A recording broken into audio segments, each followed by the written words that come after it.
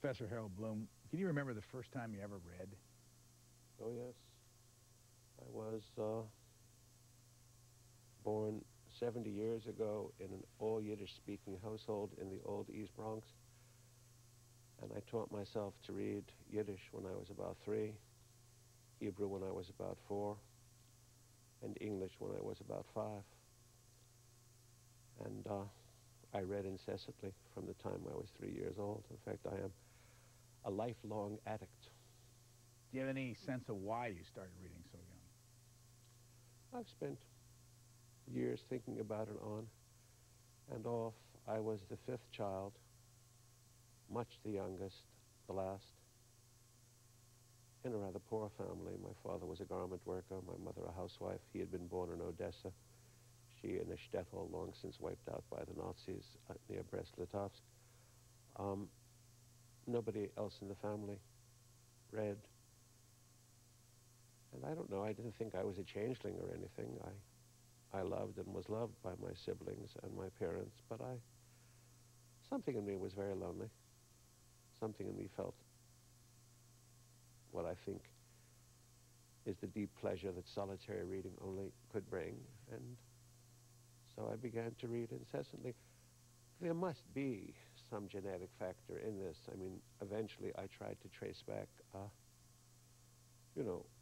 one could be of a proletarian family, ultimately of East European Jewish peasant stock, and still have Talmudists and Kabbalists in the family tree. And indeed, when I looked, they were there.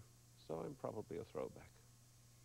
If we saw you in your situation where you were the happiest reading, where would that be?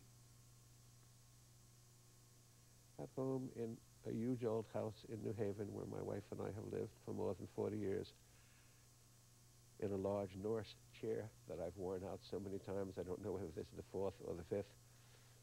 And I collapse my Falstaffian bulk into it, and usually with 6 or 7 books, and I read through them with great gusto. What's the longest you've ever sat and read? In that chair? When I was younger, I could sit there for some time until my wife would rouse me out and say, "This is bad for you.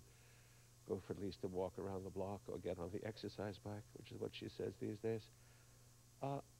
Sometimes when I'm writing a book, except for obvious needs, or being summoned to dinner, I stay in that chair or I move to the dining room table because I can't bear to write when I'm by myself. There's a huge study on the 3rd floor, and indeed the house has some 50,000 books in it. And there are 2 large offices at Yale, which between them must have 30,000 more, and an apartment in New York with another 15,000. But I don't like to be where the books are. I like to be where my wife is or somebody else is, perhaps one of my sons, and I like to just know that somebody is else there while I read and write.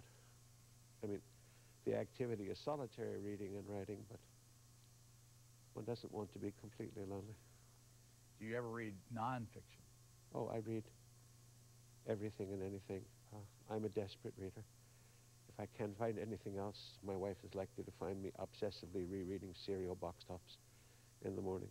And books flow in all the time, solicited and unsolicited, and manuscripts and proof copies and everything under the sun. Indeed, one of my jokes is that if some of my old friends with whom I attended the Bronx High School of Science and who are fierce believers in the humanoid future of computers, if indeed artificial intelligence so develops that the computers do develop personalities and creative abilities of their own, one of my favorite sad jokes is that I expect before I die to be bombarded by the epics and romances of artificial intelligence, though I don't expect them to be of very high quality. How long have you been at Yale? I got there as a graduate student in the autumn of 1950, so I've been there half a century. I've been full-time teaching on the faculty for 46 years now, and I have doubled as Berg Professor of English in the NYU Graduate School these last 13 years. How can you do both? I have a great deal of teaching energy, as I have a great deal of reading and writing energy. Otherwise, I'm a pretty tired old monster. How often do you go to the classroom? How many times do you teach a semester? I generally, 5 terms out of 6 at Yale, I give 2 seminars, usually one graduate and one undergraduate, though some terms both undergraduate. And I always teach Wednesday and Thursday from 1:30 to 3:30, but because I'm obsessive about getting to a classroom or anywhere else on time, I usually show up an hour and a half before the class and tell the students, since I hate to sit in an office by myself, I shun my offices, except when I have to find a book. I tell the students to bring their lunch and we'll hold office hours there. What do you think this thing is about always wanting to be with other people? Well, I was never alone when I was a child. We were a family of 7 crowded into 4 rooms, and they weren't large rooms. And certainly before I got married, I was very solitary. I don't know. I don't think it's the fear of mortality. I believe fiercely, as I say in the book you're holding, that one of the major reasons why we do read and should read is because we cannot possibly know enough people or know them closely enough. But I suppose,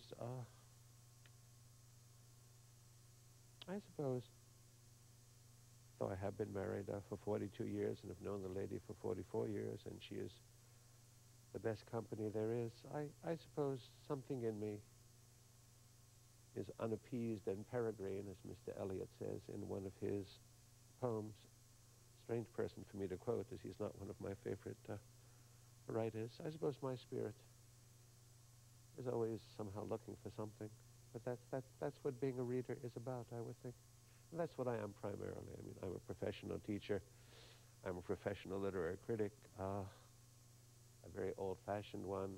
I now call myself at times, partly in self-deprecation, but partly, I suppose, with a certain fury, Bloom Brontosaurus bardolator, that is to say, not only a worshipper of Shakespeare, but a brontosaurus, a dinosaur. I've never learned how to type. I still write everything all day long with a black Pentel rolling writer ballpoint pen on a clipboard that an engineering student gave me as a gift back at Cornell in 1946 when I was a freshman, and always on long yellow legal pads. So I am something of a dinosaur. I've stopped using the old library. I send research assistants there. I cried when they switched from the card catalog so many years ago to a computer because I can't handle a computer. And something in me, though I'm not a Luddite, resists learning. I just don't want to do it. What are your students telling you when they come to class? And what are you seeing in the students that might have changed because of cyberspace? I think that the Yale students now, and I've known them for 46 years as students, I think they're intellectually at least as gifted as they ever were. But there is a difference. All but the very most intensely literary among them simply have read a lot less, both on their own and in school, before they come to Yale than, say, 20 years ago.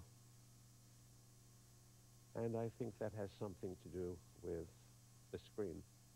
I mean, as I remark at the beginning of this book, and though I try to avoid polemic in this book as much as possible, if only because I am weary of polemic, though my opponents don't seem to be, judging by the reviews of this book, which I haven't read, but I've been told about. I don't want to read them. There are 2 enemies of reading now in the world, not just in the English-speaking world. One, and I think it's relatively minor, even though it's very annoying, and that has been the destruction, the lunatic destruction of literary studies, at least from my perspective, and its replacement by what is called cultural studies in all of the universities and colleges in the English-speaking world. And everyone knows what that phenomenon is. I mean, the now weary phrase political correctness